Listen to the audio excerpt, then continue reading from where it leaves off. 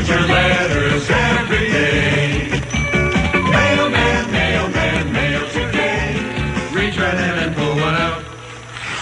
Those letters. Well, now, isn't this nice? You open up the the mail bag, and inside you get a little record. And you sent it to me, little Mike. I did. Now, you were in California, and you found this this record on how to train your dog. And I thought of Sucky and all Sucky's little puppies. Yeah. Still up in the air. Fans are up the air conditioning unit here in the Hancock building. See, I figure you can play the record, and maybe the dogs will hear it, and then down. You can train them, via the air ducts. And this is no ordinary record you found. This is Educate Your Dog. This is from... I don't know who the guy is, actually. You don't know? You mean the Iceman method? No, I don't have a dog. Well, there's a picture of Mr. Iceman, and he's surrounded by German Shepherds. He's a handsome lad, isn't he? Which later turned and killed him. Yeah, that's true. Listen to this. The third rule to remember. Learn how to use mental instead of physical approaches to both training and punishing your dog. Never hit your dog with a newspaper or threaten him by raising your arm or voice. Right. Why? I know you're going to ask, why not? How can you possibly hurt your dog with a newspaper, or a baseball bat, or a raised arm? If you're speaking about physical... Hey, what do you mean? I beat the dog all the time. I hit it right in the back with a rake. Damn it. That dog is not going to tear this carpet up. Now, I don't like this album. This guy's... There is none. What? But if you are talking about mental harm, then I would rather see a dog hit with a baseball bat. Well, I agree. Both the dog and society would suffer less. I agree, Dan. How many people would rather suffer a slap in the face than have their integrity, pride, or name dragged in the mud? I'll tell you, you ask my son. Reach across the plate, I'll slap him in the face. Damn it, that's the way we are here at this house.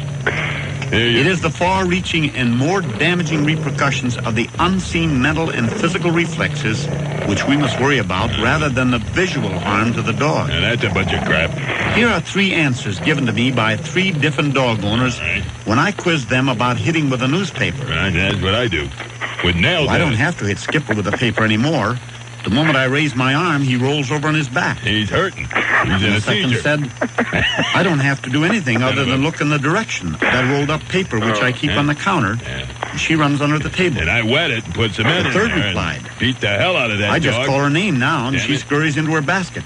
She knows she did something wrong. Because I'll beat it with a... In answer, I must say that each of the 3 dogs is a prime candidate to bite someone. Second, I doubt whether any of the 3 owners knew why their dogs acted like they did, other than out of respect for that rolled-up piece of paper. They got respect for me. For the voice or the gesture. They must learn that along with respect, the dogs had learned fear and the hate of the object, the movement. Well, that's a good one. Here's another. We could make our own. Well, let me ask you a question. How do you mentally discipline your dog? Well, it takes a big fist. You just don't let him watch TV? Yeah. Okay. Take that away. Take that away. Take that blanket away. God dang it. Look at all this dog hair all over here. Come here! Here's another one. Another album. Attack. Attack. Attack. Meet a man bad. Meet a man bad. Meet a man bad. Bite the postman. Bite the postman.